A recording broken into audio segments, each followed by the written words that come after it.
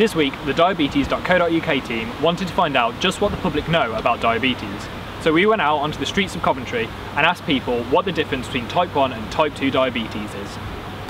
What is the difference between type 1 and type 2 diabetes? I think that type 1 is more dangerous. Pretty sure one of them you have to take a tablet and one of them you have to inject insulin. Don't know. Because it's the one my granddad's got is the one where you inject yourself, and it's like you don't produce insulin at all. But then there's one where it's like you produce insulin but it doesn't absorb or something. I wouldn't have a clue.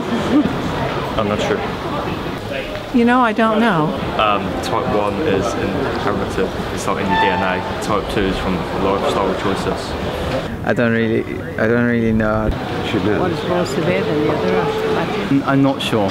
Something to do with I don't know if one of them is genetic. I don't know really. I don't really know. Or one of them is caused by lifestyle. I don't know actually. One I believe you control it with tablets. The other one is injections. I do not know.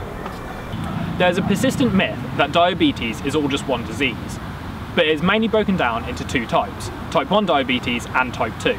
Type 1 diabetes is a form of diabetes that destroys the beta cells in the pancreas, so that the pancreas can no longer produce insulin. Type 2 diabetes is the ineffective use of insulin by the body, and is also known as insulin resistance.